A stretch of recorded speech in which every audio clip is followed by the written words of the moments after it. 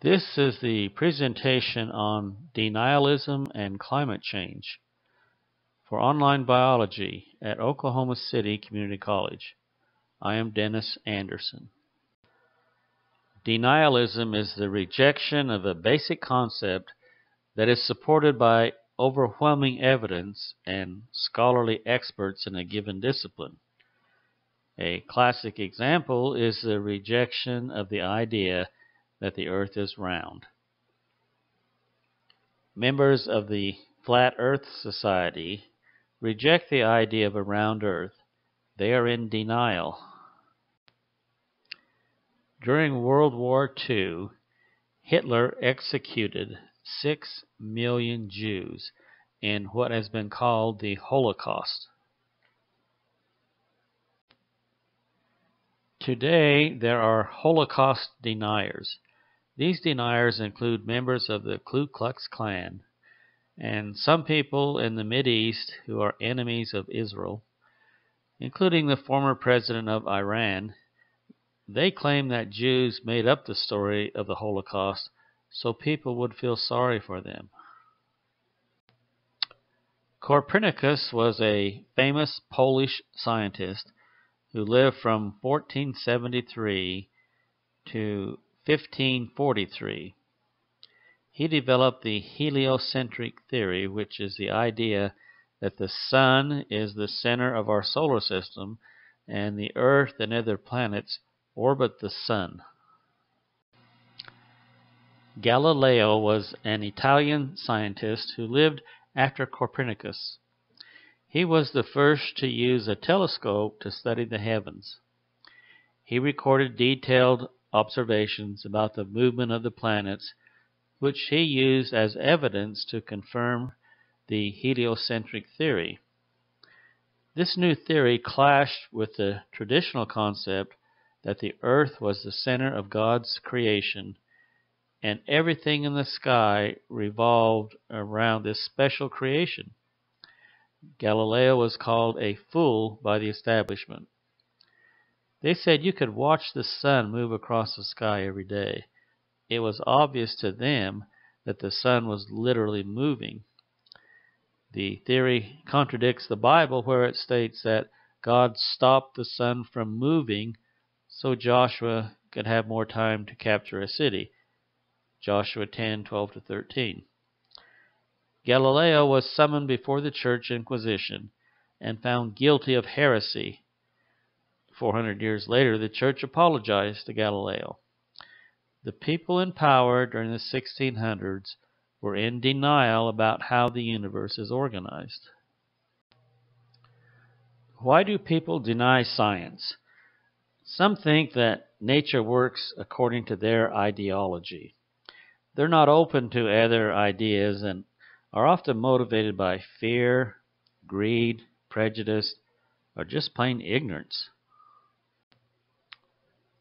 This man does not accept 150 years of scientific research about communicable diseases that have saved the lives of millions of children.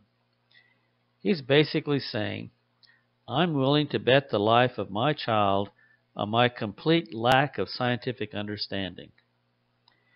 He does not realize that most of the deaths from diseases for which we have vaccines are people who are not vaccinated. I remember telling a friend of mine in grade school about where babies come from. He told me I was wrong. He said his parents would never do anything like that. It was nasty. This did not fit well with his ideology of how nature worked. In the 1950s, scientists and doctors reported smoking may cause cancer. Tobacco companies rejected the idea.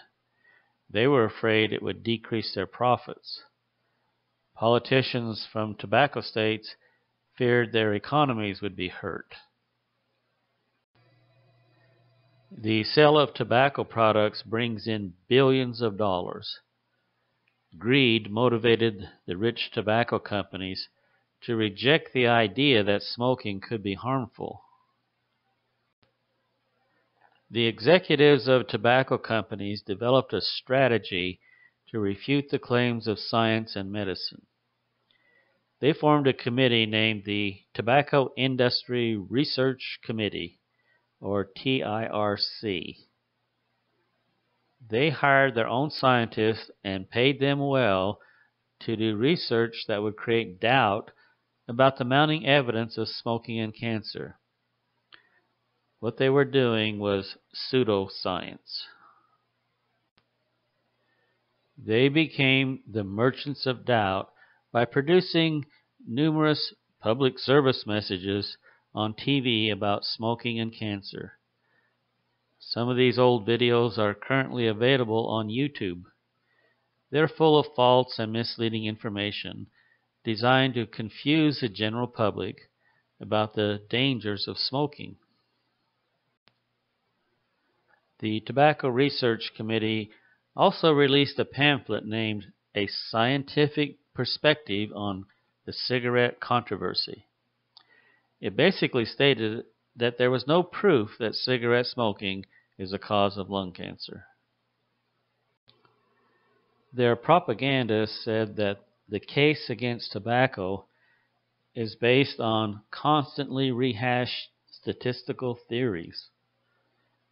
They falsely state that there is no proof that smoking has ever caused cancer or any other disease, and science doesn't know what causes cancer.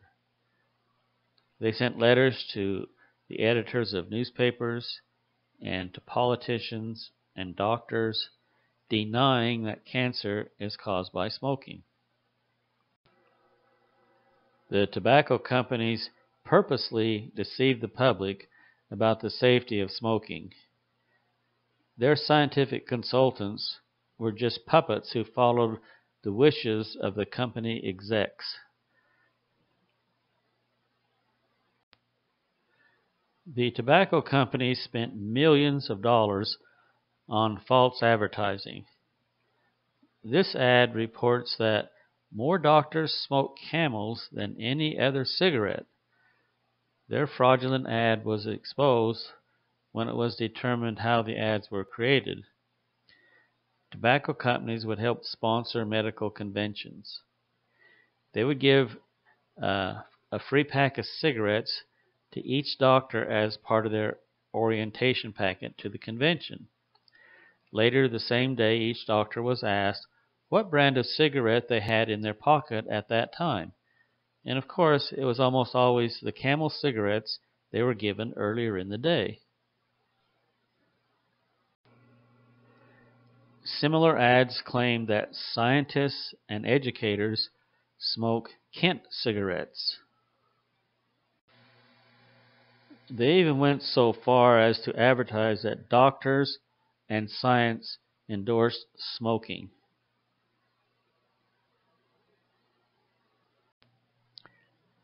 They showed nurses giving wounded soldiers cigarettes and babies complimenting their mommies for smoking.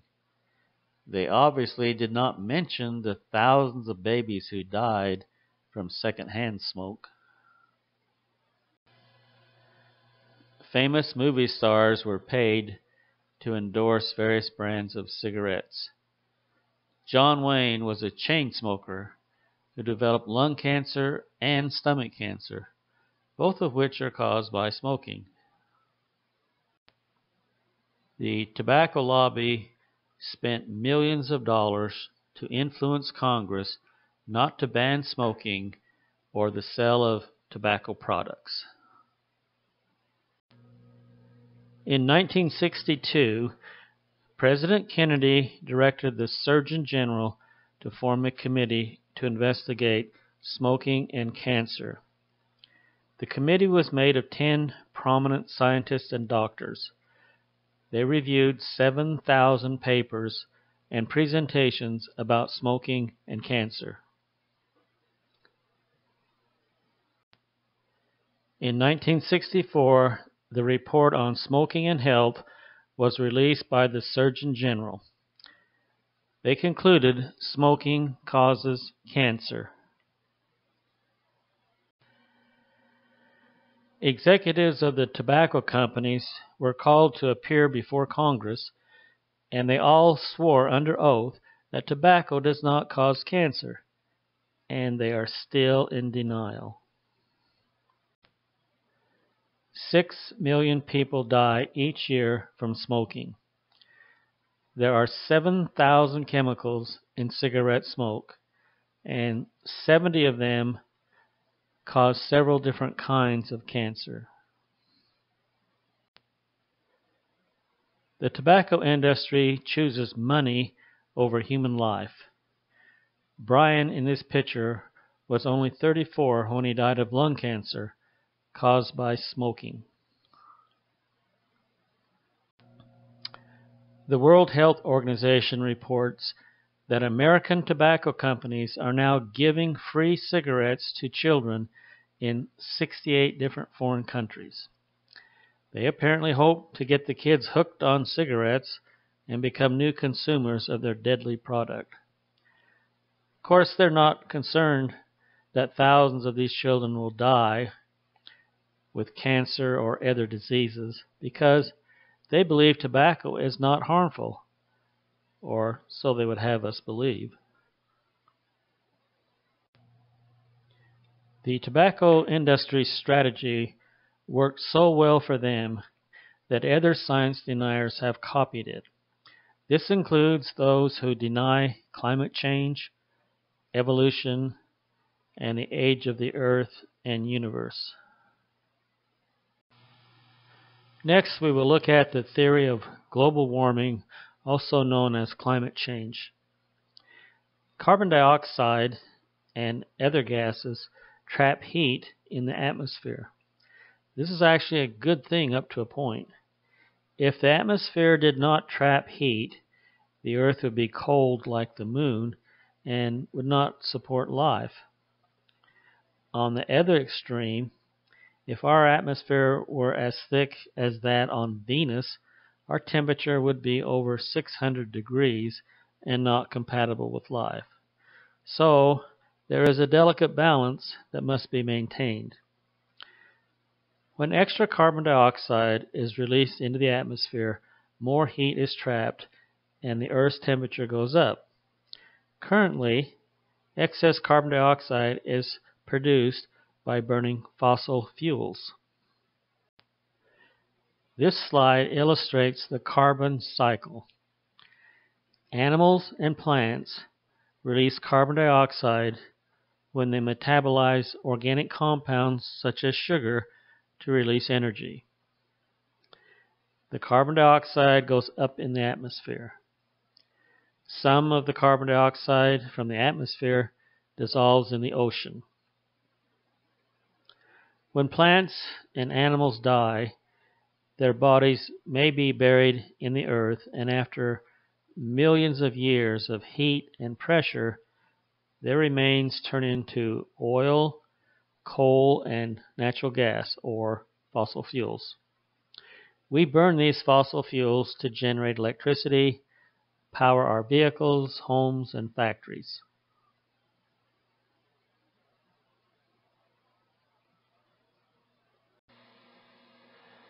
The problem we face is the amount of carbon dioxide in the atmosphere is increasing. The big question is why. This graph shows that the current level of carbon dioxide in the atmosphere is the highest in the past 650,000 years. When we compare the recent history of the Earth's temperature with the amount of carbon dioxide in the air, there is a perfect correlation. The Earth is warming because carbon dioxide is increasing in the atmosphere. Why is there more carbon dioxide in the atmosphere now than the last 650,000 years? It does not take a rocket scientist to figure this out. We are releasing millions of tons of carbon dioxide by rapidly burning fossil fuels that were deposited over millions of years. CO2 is going into the atmosphere many times faster than the Earth can pull it out of the atmosphere. If you have water running into a bathtub faster than it's going out through a drain, then the tub's going to overfill and cause a problem. This problem could be averted if you turn down the faucet so not as much water is entering the tub. That's what we need to do to reduce global warming. What are some of the consequences of global warming? This is a photo of a glacier in Alaska. The picture on the left shows the glacier ice extending out to the shoreline of the ocean. The picture on the right was taken a few years later. Can you see how much the glacier has melted back? The melted ice adds water to the ocean and causes sea level to rise. Carbon dioxide has increased the temperature on land and in the atmosphere. However, its biggest effect has been on the oceans. Water expands when it gets warmer. The combination of ocean water expanding and melting ice has caused sea level to rise about 10 to 20 centimeters during the past century. The rate has been increasing faster during the last 20 years. If this continues, coastlines will eventually be covered by water. Now, it may take 50 or more years before Miami and New Orleans are under the ocean. We can't wait that long to fix the problem. It will be much easier to correct now than later. When carbon dioxide combines with water, it forms carbonic acid. The level of carbonic acid in the ocean is increasing and is very harmful to coral reefs. Many of the ocean's coral reefs are being destroyed. On the left is a healthy coral reef, and on the right is one that has been destroyed by carbonic acid. Many of the organisms near the bottom of the marine food chains spend at least part of their life in healthy coral reefs. If they die off, then animals higher up the food chain will be affected. Do you remember how the dinosaurs suddenly became extinct 65 million years ago? A large asteroid struck the Earth, producing dust and debris that blocked sunlight for years. After the plants died from lack of sunlight, many animals who fed on the plants died. Eventually, 70% of the life forms went extinct from that event. We don't really know for sure what could happen if all the coral reefs are destroyed, but it will probably impact our food supply. Higher temperature in the atmosphere and oceans cause more severe hurricanes, tornadoes, floods, droughts, and wildfires, which impact wildlife and man. A scientific consensus is when the vast majority of scientists agree about something in science. In the 1960s, scientists and doctors reached a consensus that smoking causes cancer. Currently, scientists have come to a consensus that humans are causing our climate change. This page is just a partial list of 200 scientific organizations that hold the position that climate change has been caused by human action. Members of these organizations include the brightest minds in their field of expertise. 97% of papers about climate change that are published in scientific journals agree that global warming is happening and that we are the cause. Likewise, 97 out of 100 climate experts agree that humans are causing global warming. So why would people reject the findings of so many experts on our climate? I'll give you a hint. What industry profits the most from processing and selling fossil fuels? The 5 biggest oil companies make about $375 million a day. They are very motivated to keep extracting fossil fuels to produce energy and generate money for themselves. Big Oil has a propaganda campaign similar to what the big tobacco companies used 50 years ago. Both spend millions to influence politicians.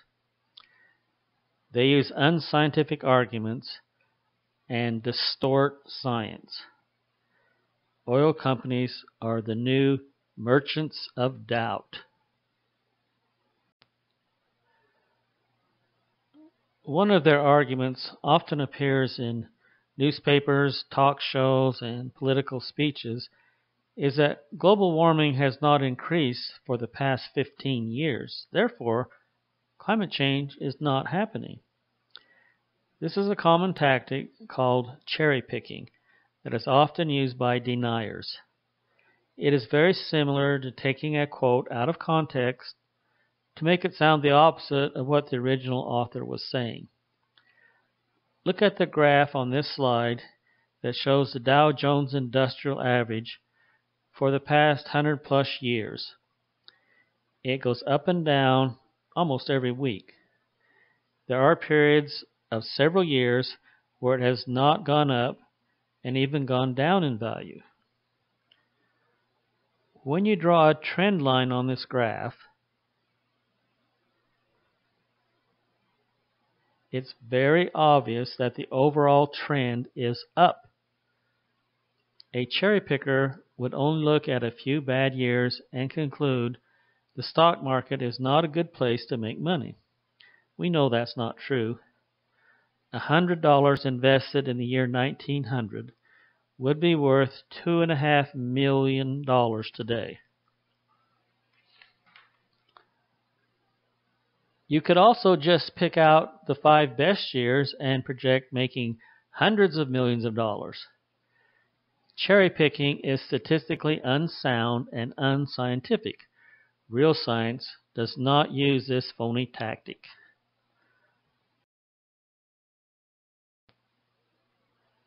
Some politicians argue that it will cost too much to reduce carbon emissions. In reality, the cost now will be cheap compared to what it will cost later if we do nothing now. Many climate deniers do not even understand the difference between weather and climate. Weather is the day-to-day changes, whereas climate is the overall trend over an extended period of time, which could be 25 or 100 years. Here is an example by our own Senator Inhofe. He claims that climate change is a hoax. He recently gave a speech in the U.S. Senate. Do you know what this is? It's a snowball, Inhofe said, holding the snowball aloft. It's just from outside here, so it's very, very cold out, very unseasonable. Does he not know the difference between weather and climate, or is he trying to deceive us? Of course, Oklahoma is a major energy-producing state, so many of our politicians don't want to accept climate change, just like tobacco-producing states initially rejected the link between smoking and cancer. Who would you trust for brain surgery? A butcher with limited knowledge of human anatomy, or a neurosurgeon with 12 years of medical school training?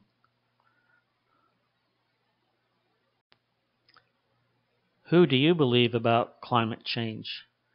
Politicians with limited knowledge of science and ties to special interest groups, or scientists with 8+ years of college and many years of experience studying climates? The end.